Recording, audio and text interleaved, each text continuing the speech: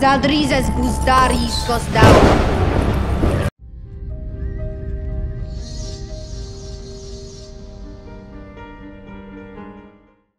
Okay, so we have two major characters. We actually have several, right? But two major characters that everybody's wondering who's going to be cast in these roles. I've got some good news and some bad news. The good news is we're going to find out in the next 2 weeks tops, right? Because both these characters are set to be filming, and all of these leaked images that we were getting from user UnboxHD on Twitter, they're mostly setting up for what's going to be filmed at Caesar's camp in this massive area where they're going to be filming a good chunk of Rook's Rest and probably battles like the Honeywine. In this video, I want to discuss who could potentially be cast as Daeron and who could potentially be cast as CREGAN. Please, after you've watched this video, if you enjoy my content and anybody you're a fan of here on YouTube, please go ahead and pull the trigger and subscribe. That's the #1 best thing you could ever do for anybody you're a fan of here on YouTube. And also, if you really like the video, slap a like on it. Like goal is going to be 420. Okay, so first up, let's do Daeron the Daring, because a lot of people, like, when you read Fire and Blood, you realize Daeron is the most innocent character on the greens aside from Helaena, right? Like, the TV show has made certain characters worse than their book counterparts, like, so that I guess the audience hates them more, right? But one of the redeeming characters on the green side is Daeron the Daring. He's literally just doing his job, right? Like, his mother is Alicent, his father is Viserys, his older brother King Aegon II crowned himself, and Daeron is actually not even in King's Landing when this happens. He's in Old Town, right? He's training to be a knight. Well, rather, he's a squire cupbearer to Lord Ormond Hightower, who's basically Otto's nephew. Right, so Daeron is sent there, I think, just a few years before the dance starts, in like 125 AC. And he goes to go spend time with his uncle, being his cupbearer and his squire. So when Viserys actually dies and the war breaks out, that's exactly where he is. He's with his uncle Ormond, right? And then this battle known as the Battle of the Honeywine breaks out, and this is where Daeron gets his title of the Daring. So basically what happens is the Greens are so confident that most of the Reach will, bend the knee to Aegon. That's actually not the case. Some of the Hightower bannermen actually declare for Rhaenyra. House Tarly, remember Samwell Tarly's from there. But there's a bunch of other minor and major houses that declare for the Black, so what ends up happening is Aegon sends his forces in the Reach, right? Lord Ormond, who's his cousin, and his brother, Daeron. So Lord Ormond engages in battle at the Honeywine, and it looks like Ormond's going to be defeated until Tessarion shows up and then burns all of the enemies that are fighting the Greens. After this battle, this is where Daeron is dubbed a knight, right? Daeron the Daring, not technically a knight, but he gets the nickname Daeron the Daring, and he's dubbed, is given this name by Ormond, who holds the Valyrian Steel Sword Vigilance. It's kind of interesting because we were told at the beginning of the show that we'd be seeing certain new Valyrian Steel Swords that have never been shown in Game of Thrones, and Vigilance is probably going to be one of them. Now, we don't actually have a confirmed casting for Ormond, neither do we for Daeron. But at least for Daeron, we have a few ideas. And here's the thing, like I mentioned at the beginning of this video, we are kind of guaranteed to get the identity of Ormond and Daeron, because Ormond's going to be the leader of the Greens forces in the Reach, right? And when they film the Battle of the Honeywine, they have to, because this is going to likely be the introduction to Daeron's character. But of course, we'll be able to tell who Ormond is, because he'll have ornate armor. He'll be the leader of the army, right? And then he'll probably have a speaking role. And then Daeron, he's going to be on a dragon. He's going to be surrounded by CGI. Like, I'm sure they're going to film him roasting the soldiers indoors, but I'm sure he's also going to be filmed on location. We'll be able to tell it's him because of his costume. Like, he will look separate from every single other Hightower soldier aside from maybe Ormond, because he's a dragon rider. So of course that'll stand out. We may even see his saddle being filmed, which will be awesome to see. Just as a bit of a side note, Daeron started riding Tessarion at the age of 6.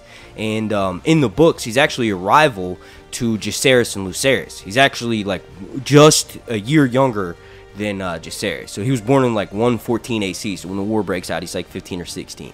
So that means he's probably going to be played by an actor who is in their either late teens, like 18, 19, or early to mid 20s, right? So two of the leading candidates, one of them, this dude kind of went viral, is Jack Nuttall.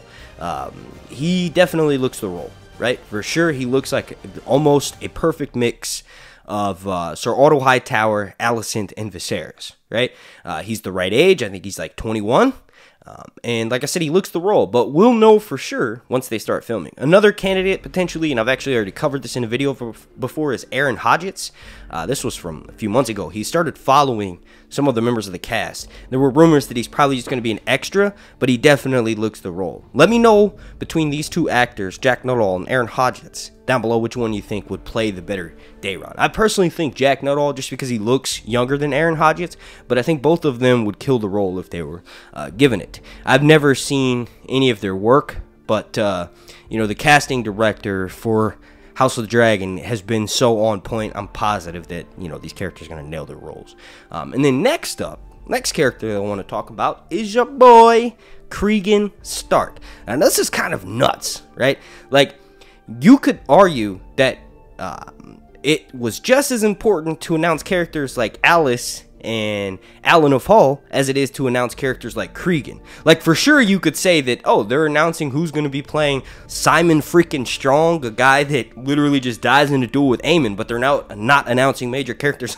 It's frustrating, is what I'm getting at. Like, CREGAN STARK, CREGAN plays a pretty massive role when he's introduced, and then of course towards the end of the dance, but you gotta realize this show's only a few seasons, so I'm sure CREGAN's gonna have some scenes in between when you know, Jaceres is up there in the north spending time with them, and then he comes down south for the Hour of the Wolf. There has to be, in my opinion, a really good actor to play this role. CREGAN,